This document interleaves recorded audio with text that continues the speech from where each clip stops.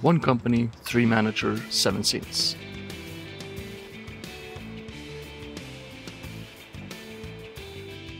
I would like to thank Ann, our CFO, for her presentation.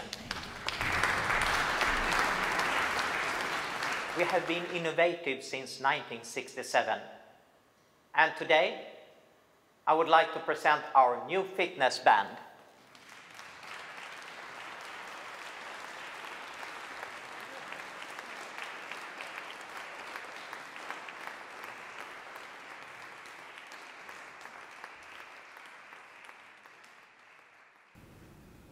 Fitness band. And then he thinks we're innovative. Innovation. I don't want any innovation. Chris, the CEO, has hubris. He thinks his company is much better at innovation than it really is. We need some advice with innovation. Can you please help us? Certainly. What's the issue you need help with? Chris thinks that we're good at innovation, but we don't agree.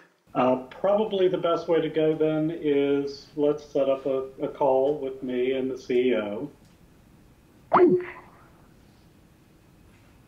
It's gorgeous. Right, this is the structure of the plan right now. This is what we need to do. This is what we're doing. This is a test phase, and that's what we're done with right now. Okay?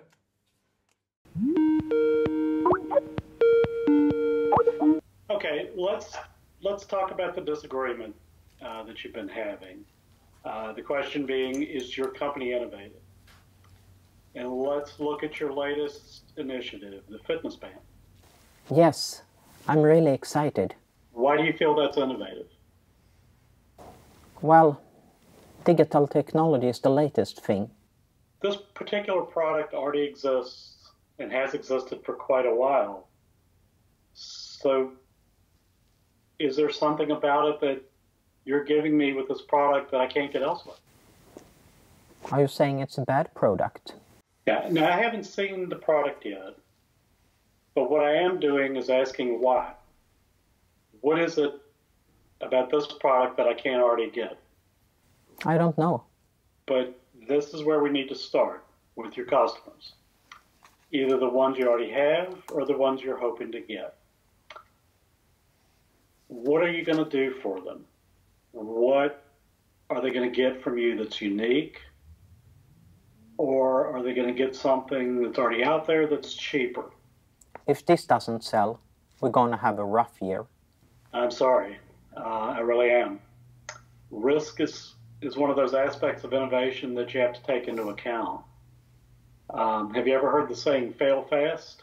Yes, but I don't like failures. No one does. But even with the best of preparation, not every idea is going to be a winner. What you want to do is find a way to limit your risk and find out if something is worth pursuing before you've invested too much. But we keep coming back to the customer. They're the ones that are going to make or break your product, but the idea is to go into it deliberately and systematically. What do you mean? If I asked your employees about innovation, what would they say? I don't know. Whose job is it to have ideas? Is it allowed for somebody to bring an idea forward that they've had? Who decides what ideas to pursue? You need to work within your organization with the business units to understand, first of all, the big picture, what that innovation strategy looks like on their level, and then so on. That's a lot. And it's not even the hard part. What is the hard part? Convincing everyone, top to bottom, that you're serious about this. It needs to become part of the culture of your organization. Otherwise, it's going to be a passing fad that will fade away in a few months down the road. So you say that we have to change the way we do innovation? Yes. I have to admit that we failed in innovation for a long time. Hubris is a huge challenge if you want to improve.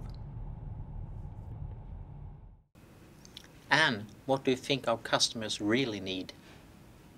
I think we need to find their passion.